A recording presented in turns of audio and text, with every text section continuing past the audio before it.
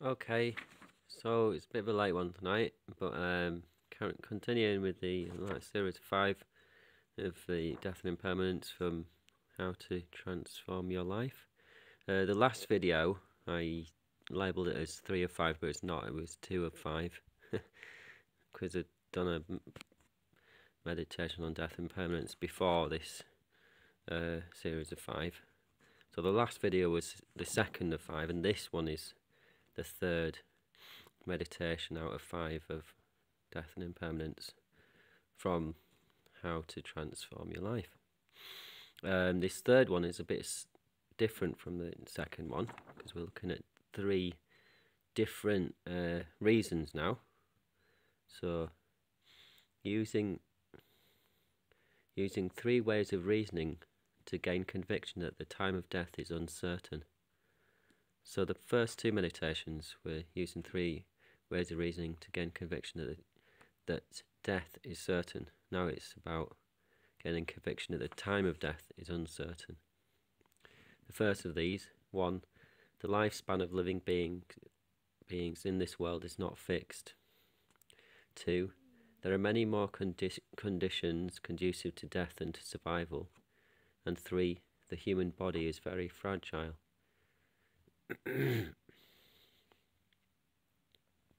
Contemplating that the time of death is completely uncertain, and understanding that there is no guarantee that I shall not die today, we should think deeply, day and night.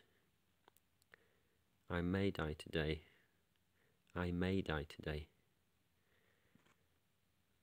Meditating on this feeling, we shall come to a strong determination. Since I shall soon have to depart from this world, there is no sense in my becoming attached to the things of this life. Alright, so that was like the pre-scene before I do just to give you some context before you try, this meditation in one of your practices, such as heart jewel. Alright, so you can do heart jewel now, and then halfway through, after the prayer of the stage of the path and receiving the blessings, and you can do this following Lamrim meditation. 1. The lifespan of living beings in this world is not fixed. Sometimes we fool ourselves by thinking, I am young, and so I shall not die soon. But we can see how misguided this thought is, merely by observing how many young people die before their parents. Right, so I'll read the first sentence, and then you'll have to go to the book itself to get the follow-on, to get the content. Alright, because I think you should be using the books anyway. Right. Sometimes we think, I am healthy, and so shall not die soon.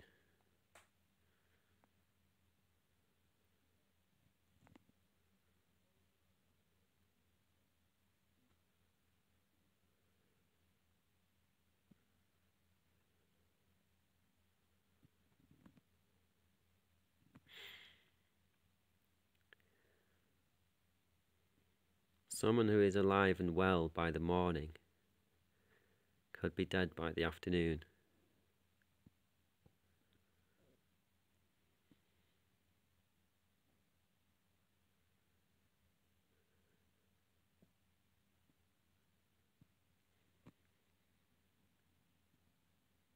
Wow, that's a powerful thing to think about. 2. There are many more conditions conducive to death than to survival. Although our death is certain and our lifespan is indefinite, it would not be so bad if the conditions that lead to death were rare, but there are innumerable external and internal conditions that can bring about our death.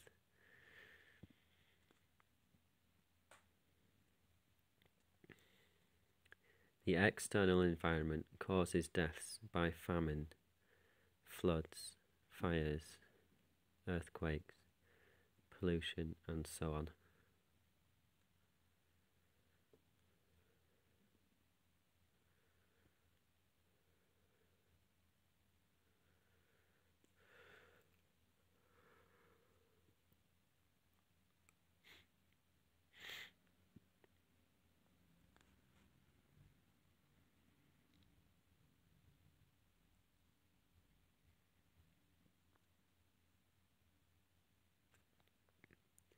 Even things we do not consider to be threatening, things that we think of as supporting and protecting our life, such as our house, our car, our best friend, can turn out to be causes of our death.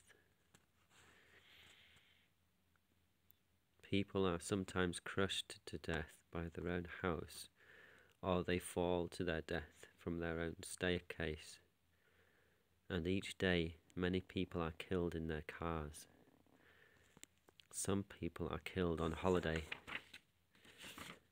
and some are killed by their hobbies and entertainments, such as horse riders who are thrown to their death.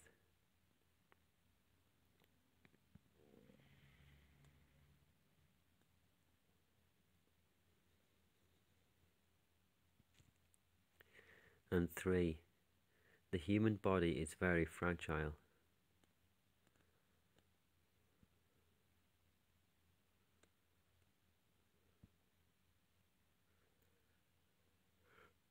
Although there are many causes of death.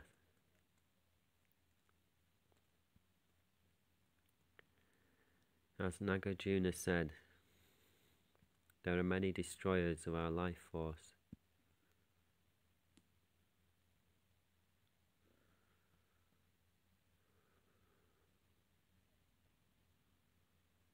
Wow. About the water bubble. Or a scratch from a thorn.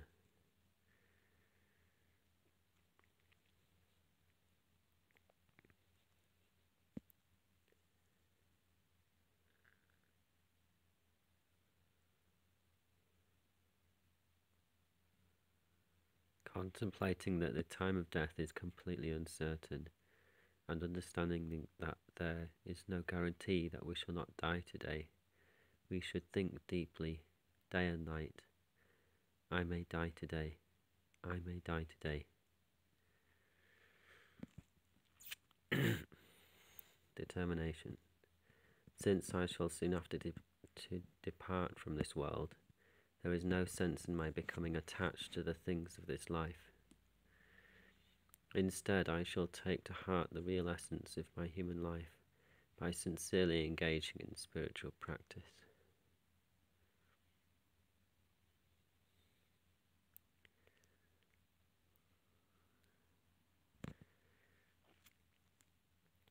And then there's a little meditation on wisdom. If our body was possessed by an inherently existent I, then why do we have no control over our own death, when and how we die, what we experience thanks to our body, like we would if we wanted to discard our car or trade it in for a new one, for example? We do not choose any of these things. All arises from karma. If we have not done strong purification or attained liberation, we shall suffer great pain, fear and confusion at our death time. This shows us that our body is not possessed by our I.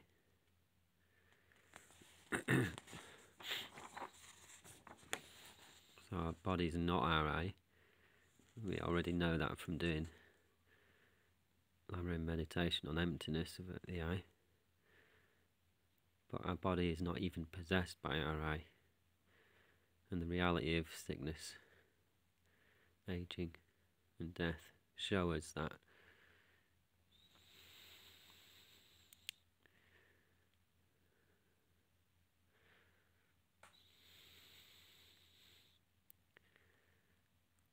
Alright, so next I'll read through the postscript for this meditation.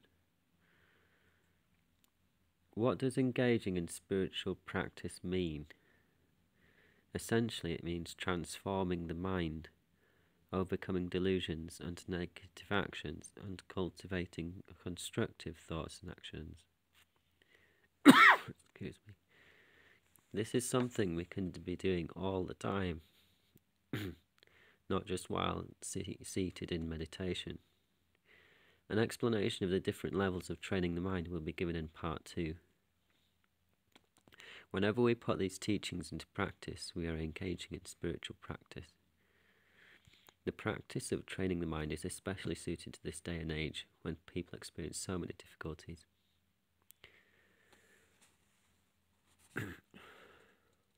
That's what this the entire meditation program emphasizes, is training the mind, Lotong. It's part of a Lamrim structure of meditations, but it emphasizes mainly those meditations which help you train the mind, develop love and compassion, as we shall see as the entire program and the entire book gets completed on this channel.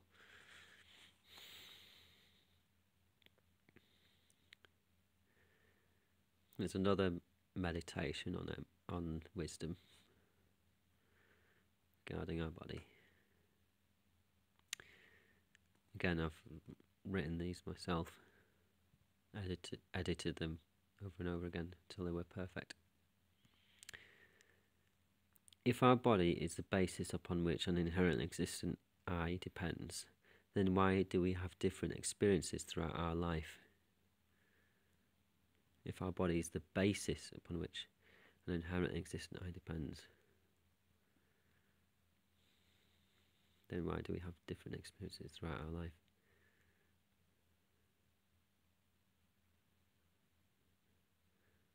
How can we fall asleep and take on a dream body if our I depends upon our body?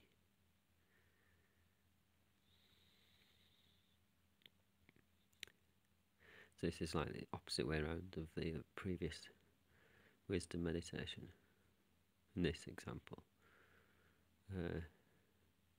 our I is dependent upon our body, whereas the previous idea was that our body was dependent upon our I. So we'll look at things from both. One way around, and on another occasion the other way around. They're both extremes or misconceptions around our body and I. How can our I take rebirth if it depends upon this body, which we forsake at the time of death? Is our sickness caused by our karma or simply by this body?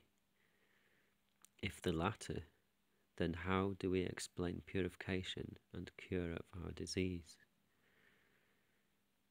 If our body is the basis for our I, then how can we explain how a hungry ghost sees a glass of pus and blood, a god sees a glass of nectar, and a human being sees a glass of water?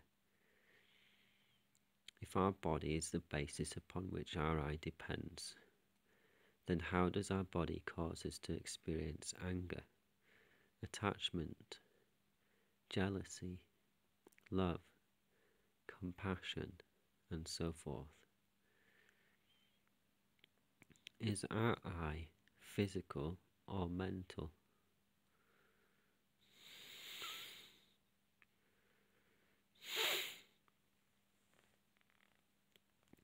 The example of the hungry ghost, or compared to the god, compared to the human, tasting a glass of liquid.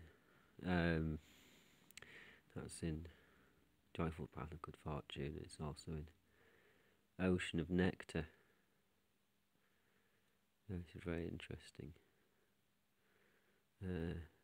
Part of Ocean of Nectar.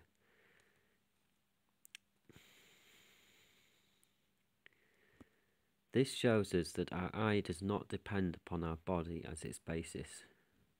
Therefore, our I is merely imagined and arises from karma, whether that karma is pure or impure. Over and out.